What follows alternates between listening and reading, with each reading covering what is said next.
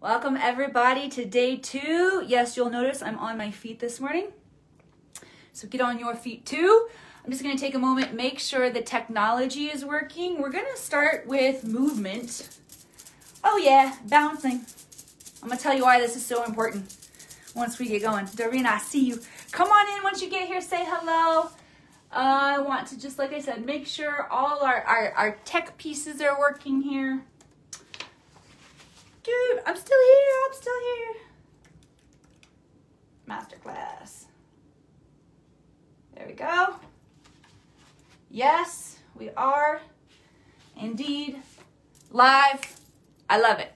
All right, say hello to me once you come in. I want to say hello to you also. Let me know where you're tuning in from so I can begin the visual pings. All right, so here's why I want you bouncing. Actually, before I tell you why to bounce, let me give you the proper form to bounce. We're just gonna bounce for just a little bit here. Stand with your feet about shoulder width apart, okay?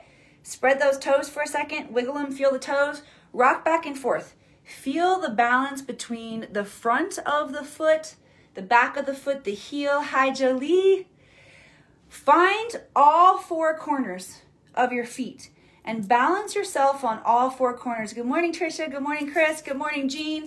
And I want you to gently start the bouncing, okay? What we're gonna do, honor any restrictions inside of your body, but what we're doing here is we're creating something known as piezoelectric energy. I'm gonna tell you more about piezoelectric energy as we move through this process today. But the purpose of this is to create some friction in the bones, because we're going to feel that energy, with the idea that what we're doing is we're calling out, we're extracting out ancient wisdom, the truth of who you are from your bones, carried in your bones, your ancestry, people. All right, with keeping the feet planted, gentle twist of the spine, flop yourself to one side, flop a little harder if you can take it. If your body's asking for gentle, listen. But we want to generate some energy here. We're also moving lymph in the body. Incredibly important to move the lymph.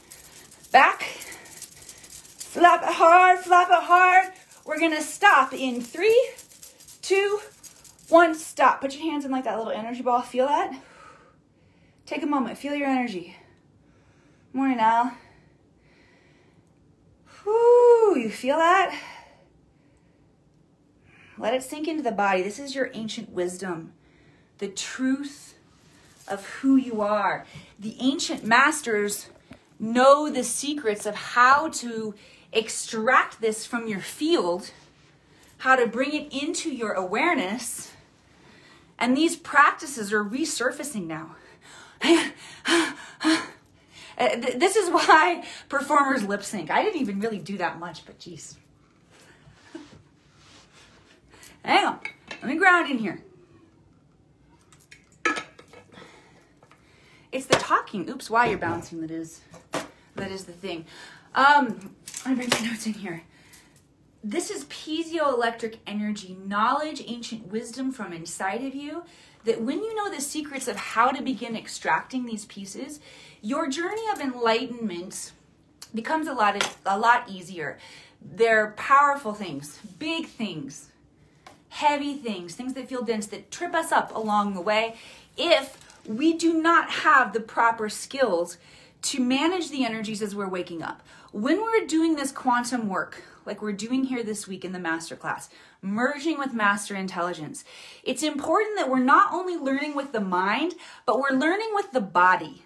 That's why we start by priming the body, doing a little Tai Chi, Qigong, movement, breath work. Yoga is fantastic too. Erica Alvarez mentioned that she had a nice response yesterday to the gentle tapping that we were doing. These are all important practices that must be married into the internal work that we're doing. So good job on using another one of those 7 Hermetic principles, the law of gender. We're actually using the divine masculine and the divine feminine energy together, which is of the utmost importance if you are going to tap master intelligence. Master intelligence is not a space that you can reach and that you can interface with, that you can become, that you can embody by just accessing the divine feminine or just accessing the divine masculine. They have to work together. And that's a very poetic, divine masculine, divine feminine. Bring them together, the yin and the yang. Very poetic. What does it mean in real life? It means you do a little exercise to prime the body, very specifically with intelligence behind it, that prepares you to receive and to be relaxed in a space when you come present with the awareness of who you are. Because truly, when you come face to face with who you are, with master intelligence, with God incarnate, Goddess incarnate, which is what we talked about yesterday. Trust me, the first moments that you glimpse yourself in this way, it's scary. You have fear.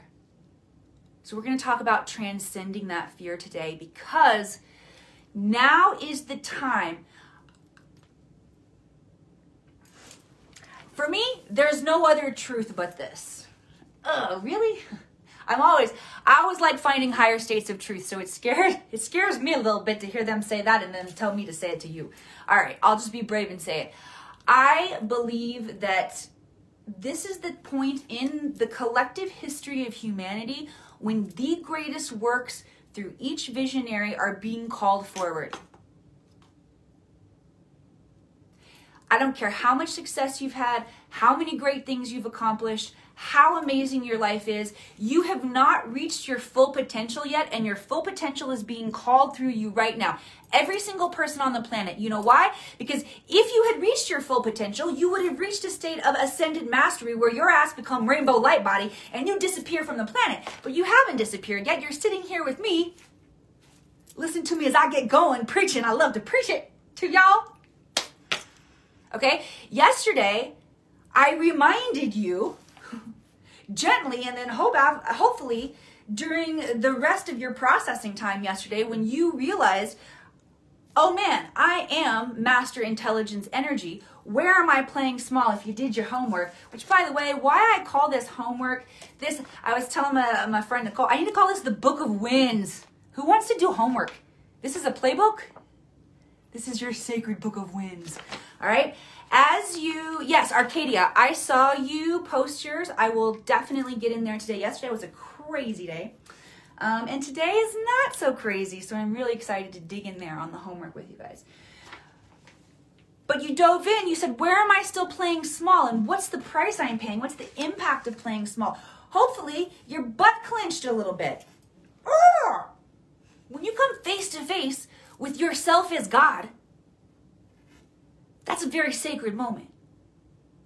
Okay? I'm going to tell you a moment that I had, an extra dimensional encounter, a physical encounter that I believe was an ascended master, perhaps an aspect of myself, depending on what story construct works for you. Scared me a little bit.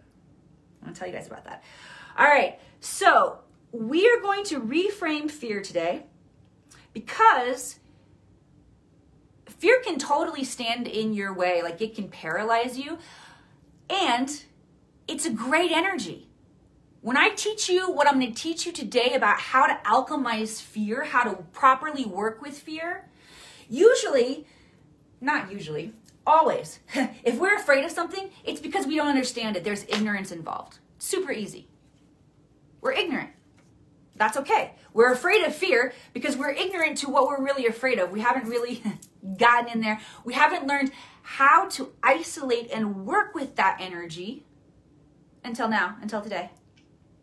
Just part of the freaking amazingness of the Akashic Records is they break down information and allow you to understand it and assimilate it in a way that you can put aha moments to use in your life and change your life forever. I actually...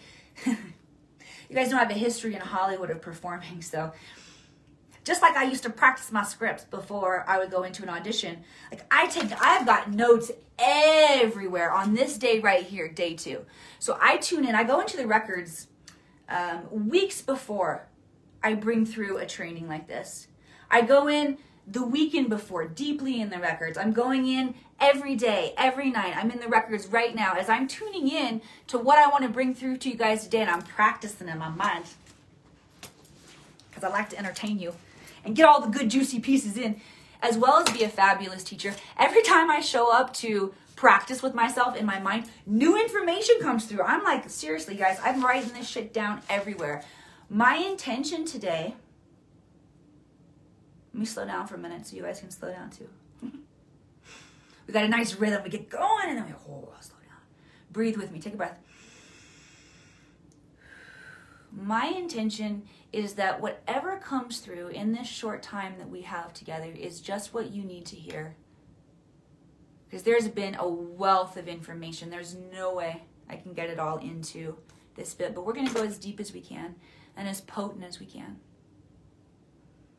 And you're worth it because you're the vision keeper. You hold the imagination, the tools, the energy, the blueprint of what we need to transform in society right now. It's your masterpiece is being called forward. All right, I think you guys know me. I'm Emily, founder, director here inside of the Academy, a mentor to visionaries who are ready to access the field of the Akash, who are ready for reconnection point into master intelligence, and who are ready to accept the responsibility that comes with that, which isn't everybody. And that's okay.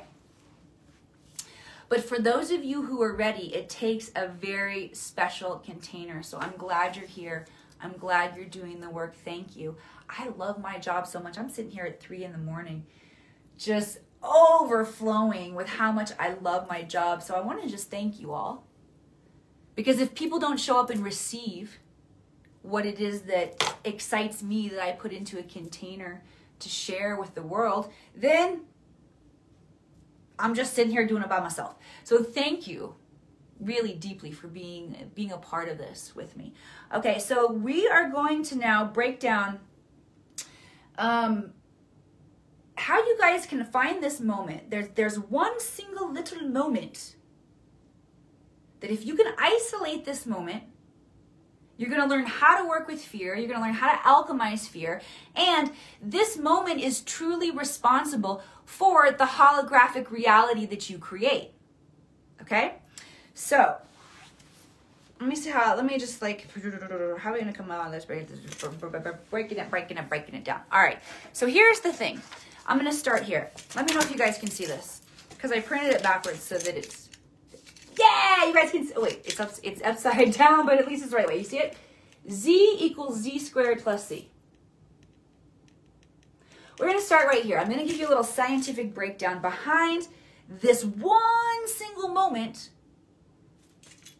that tells this code to start working. This code right here, Z equals Z squared plus C, I learned this from Greg Braden. This is the self-replicating code that tells the holographic matrix, the field around us, how to start replicating itself. Replicating itself positively in the direction of flow and abundance, or downward spiral in the direction of resistance and bullshit, which nobody wants to live down there, okay? So I'm going to give you the tools so that you can understand how this works. Everything that we experience in this world comes from a thought. It's the principle of mentalism. I gave you the 7 hermetic principles.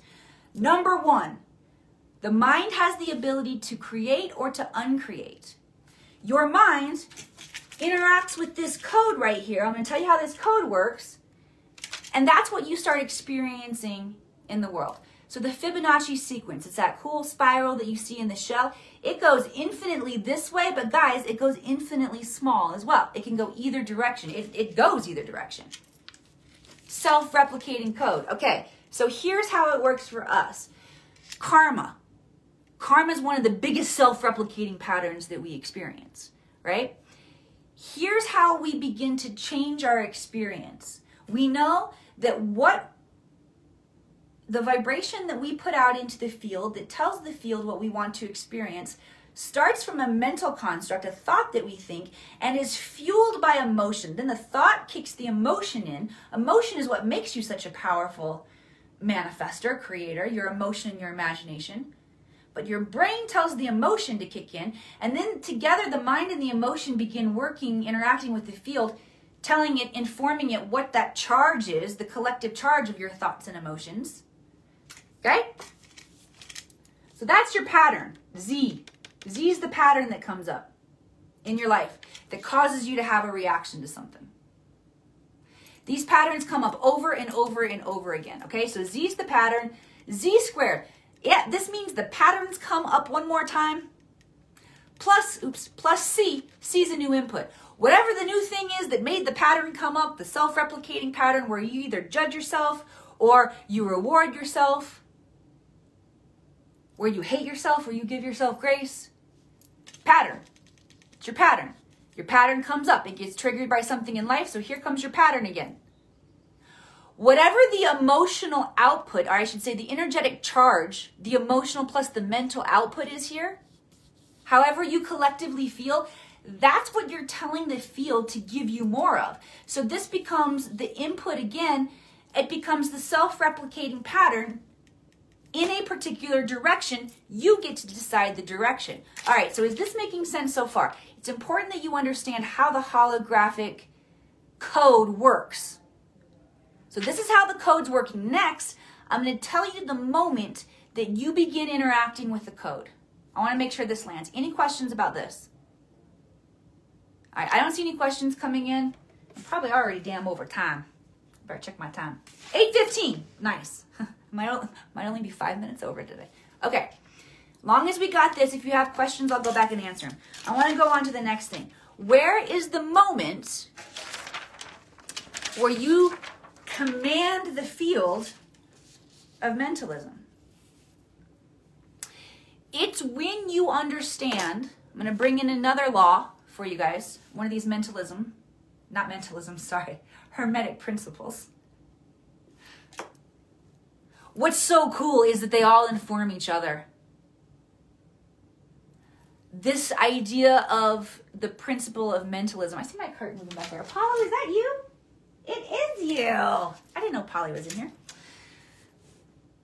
The law of polarity, which we talked about yesterday, we started diving in and attuning ourselves to this law of polarity. We examined it from the perspective of unity versus separation.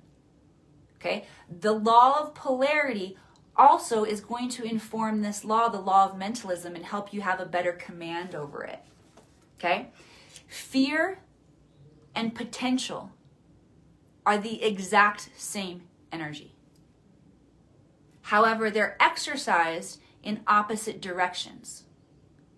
So you tell the self-replicating code, based on your response, what direction am I going to go? They're the same. You guys see that? This right here, this moment of isolation, is where you realize these are the same energies. I get to communicate with the code in any way that I want to. But of course, when you glimpse yourself as God, I'm going to say it's natural for your fear to come up. So how do you make a choice not to go into fear when it feels like it's an automatic response? Here's what you realize. Here's what's going on inside of you. In that moment that the trigger comes up, the choice that determines which direction you are going to go is your reaction to whatever the stimulus was, whatever the impulse was. And there are two reactions. You can get judgmental or you can get curious. And when you get judgmental, you constrict. And you back away from something and your ignorance kicks in because you don't have full intelligence of what's going on. And that's when fear takes over and you go down the fear direction. Getting curious changes it all. Getting curious is an open, expansive energy.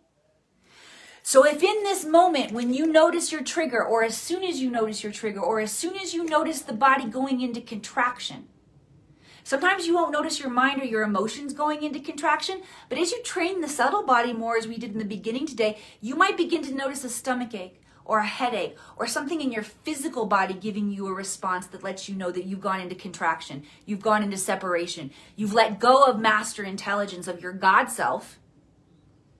And then you can course correct. You can choose to get curious. Because when we're curious, we ask questions, and questions open up possibility. That is how you alchemize fear. Okay? Alchemizing, high level skill. It means turning a denser energy into a higher level energy. As you are now aware that you are master intelligence, you have a responsibility to use your skills, and alchemy is one of them. And if you do not know how to transmute fear into something higher, you will be stopped in your tracks, moving forward in your quest for enlightenment, in your quest for understanding yourself as God, Goddess, having power, having impact. It stops. Alchemy is so important. Now, what happens to the alchemist who gets really good at turning lead into gold? Your ass get really happy when you come across a pile of lead. That's your fear. So when you notice your fear, you now have a new construct. It's not the same construct that makes you shrink away. It's the difference between Yaira and Pashad. This is a more nuanced breakdown of how fear actually works. Pashad is the fear energy that the caveman has when you better run because the saber-toothed tiger chasing your ass. That's when you run. And then you have Yaira energy, which interestingly feels similar within the body, which is why we can go to default and be like, oh, I'm afraid. But really, it's like the butterflies in your belly before you fly. When you begin to reframe fear as energy that is potential, you're going to start getting really excited about finding your edges. It's going to be more and more comfortable for you to see yourself as the God potential, because now you have tools that you can actually step into it. Okay? I'm going to give you a chance right now to exercise, have an activation of curiosity rather than judgment. And I'm going to give you another tool right now. This is a mudra. Mudra is, again, this is ancient wisdom.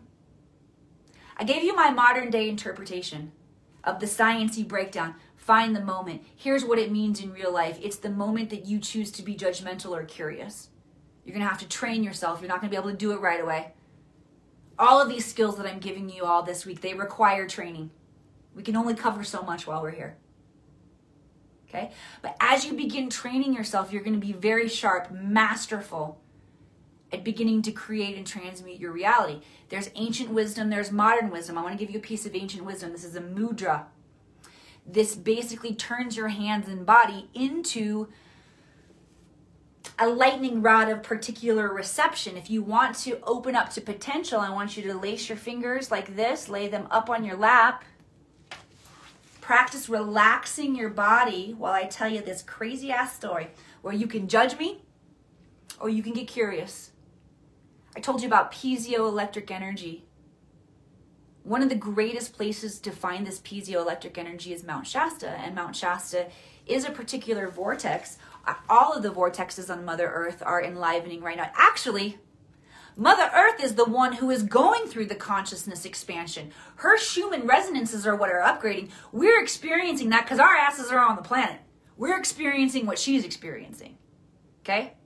Mother Earth is going through this giant up level. And as this is happening, her vortexes, her sacred sites are becoming enlivened with energy like never before. I have been called to work very deeply with Mount Shasta over the course of the past several years. I've been on retreat several times by myself. I've taken groups into Mount Shasta. There's another group going this June. So if you want to get on that list, come on. But I'm growing, transforming, expanding too. My greatest works are being called through right now as well. For many years, I have been speaking of wanting to create and facilitate experiences where my tribe has a visceral interaction with an ascended master who appears there before us like Jesus did to the disciples after they took him down, literally, figuratively. Okay? I don't know how this is going to happen. I don't have any idea. I've learned not to be afraid and to like lean into the potential. Yeah, I realize it sounds pretty crazy. I bring it. This is me reinventing. This is me having a big dream. It's not me making anything up. That would be my ego telling me I was making it up. I can't make anything up. All I do is tune in to everything that's already there, and what's important and alive to me, what creates my story, what empowers and enlivens me, comes alive in my field. And then I have the choice, am I going to grab it and play with it, or am I going to shy away from it? How many of you want to come to an experience where we call in ascended masters? Yeah! Can't find that anywhere, everywhere. We had some amazing experiences the first time at Shasta. Okay? Recently, I have been invited, it feels like a dream scenario, I've been invited by a film crew from Gaia TV along with one of the keepers of the 12 crystal skulls of the planet and an individual who is pretty famous in the woo-woo world, talking about his firsthand encounter going into the interdimensional city inside of Mount Shasta known as Mount Telos, which is known as just Telos. And these are the refugees of ancient Lemuria. Had a lot of contact with them in the astral realms. I believe I had a physical contact last week. Okay? So I'm sitting in my office, and I believe that this is preparing me for my next expedition into Shasta. And the one after that, I'm going to be taking people with me. I'll tell you more about that by the end of the week. So I'm sitting in my office, and it's between 3 and 3:30 in the morning, and I hear an owl. And owls are predecessors to extra-dimensional or ET contact. ET, extraterrestrial, meaning off-planet. ED, extra-dimensional, potentially on-planet. All right, so I believe that I had an encounter with an ED, a potentially on-planet, but not in the same human form of density that you and I are in. Okay, so I hear the owl. Hoo, hoo, hoo. I get like the reply. Oh, okay, who's here? I have a door out of my office that I'm out stargazing. It's one of the reasons I love being up at that time, is that I'm out stargazing constantly. And I walk outside and I instantly notice there's like this weird feathery like grid of clouds. Never seen anything like this over the sky.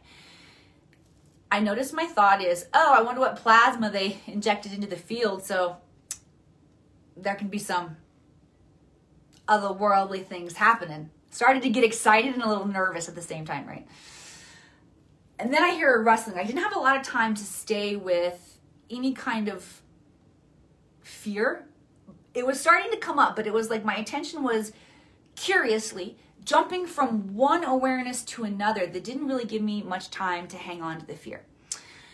So the next thing I hear is this rustle in the bushes, and I don't know if I saw them or if I just figured it. It seemed like I saw like energy moving actually in the bushes. Oh, there are a couple birds in the bush. Hang on a second. It's 3 in the morning. Birds aren't out at 3 in the morning. Those aren't birds in the bush. A little more belly drop right there. And then I hear more rustling and I look up. And you guys, I live on a cul-de-sac. So not a lot of people dressed in all white and hoods walking through my neighborhood at 3 in the morning. I've never seen that before. I look up and I see walking on the other side of the street up my cul-de-sac, human form, very physical, dressed in white hoodie, which it took me a second to get like the wink and the nod. Oh yeah, the white hood. Just walking by. Didn't make any eye contact, didn't do anything, like stayed at a very non-threatening distance. And I didn't run inside. And I didn't it took me at least 24 to 48 hours to fully process what had even happened. Another encounter within, I would say 36 hours of that helped me more. Literally, I had a Merlin stone in my pocket and that thing went off. It bzzz, like tased me. What the heck? That helped me to assimilate. Sleep also helped me to assimilate. But it took a while for me to even be like, oh, holy cow. I've made really bold statements about the kind of container that I want to create and usher for my tribe. Truly, if a spaceship were to come down right now and the Galactic Federation were to start coming out, I would be a little scared. Coming face to face with the potentiality of what it means to experience what we haven't experienced so viscerally in a long time here on the planet scares me a little bit. So I need to go, now that I've made this decision, this declaration, the universe shows up to test me, or I'll own it, I show up as the universe to test me, or I show up as an ascended master, slowly allowing myself to integrate into what these experiences that humans can't really explain or wrap our heads around now, but man, don't you want to experience that magic? I do.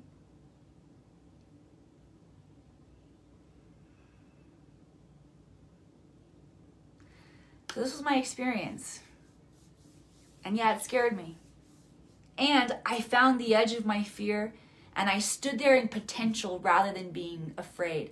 Rather than judging, oh shit, is that person gonna harm me? Who's that coming? What the hell? And running inside, I was curious. This is how it shows up on the microcosm in your real life. And the work truly is this magical. The work is not only the internal reflection that we do, the aha moments that we receive that make us powerful, that help lead us to the courage to make powerful decisions that change our lives. And then we get to do magical things like you only see on the screen in Hollywood movies. These ancient mystical practices, or they're represented in a fictional kind of way. Time travel. All of these things are real. And they're presenting themselves to us. They're opening, they're integrating into our world. And I'm so honored and excited to be somebody who gets to usher this with you all. Okay, back to your workbooks. Your homework, your play work for tonight is to do the Wanderer's Quiz. Now, I believe that every single one of you here listening, that you are an ascended master. In another lifetime, you've already graduated from this plane. You've agreed to come back right now and to embody the experience and be the ascended master, but not in the same template of Yeshua or Buddha or Lao Tzu or who we think of as the ascended masters, but as the everyman who's going through the process of waking up in real time, of fucking it up, of fixing it up, of cleaning it up, and of helping others along the way. That's what the template of an ascended master looks like. And I believe that you are one of them. I believe that you are a starseed, that you contain special wisdom and knowledge. The Palladians, guess what? They do relationships differently. They raise children differently. They do economy differently. Sirius, Andromeda, Vega, all of these different starseed locations have different templates, and we need those right now. I need you to wake up and remember who you are. Come on. So we can get to work figuring out how you can show up and help others with your knowledge and your gifts. Okay? But first, you have to be willing to be a part of a bigger story. You got to let go of the judgment and get curious. And if you think that reincarnation, and I'm talking to my tribe, you guys don't think it's bullshit. But let's say you have a little bit of resistance coming up. Practice being playful, being curious rather than being judgmental. Go through this Wanderer's Quiz and see if there aren't pieces of you and the truth of who you are, that there's not some remembrance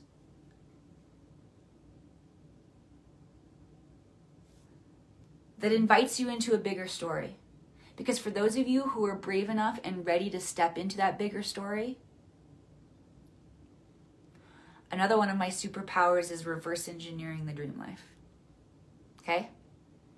It's a 19-year-old girl from small town Missouri, the quintessential story of wanting to seek my fame and fortune in Hollywood, quitting college, Midwest, get off the bus in Hollywood. Oh, shit. And then making it, that's me. I have the ability to hand that template over in legacy so that you can create things that, I guess, it can only be imagined right now on this planet. All right? I love you. If this has served you today, give me some love, likes, hearts across the screen. Drastically over today, just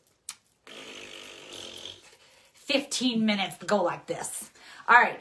I love you all. I'm super excited. Tomorrow, we're going to talk more about superpowers. I've shared with you what some of my superpowers are and how I've been able to dissect them and see what they are. That's how you're going to be able to know and work with yours, is we got to see them and we got to figure out how to work with them. So we're going to talk more about that tomorrow. I love you all. Good. Arcadia says, you crack me up. Great. Got to have a little entertainment while we're doing this. All right. See you guys tomorrow. Mwah.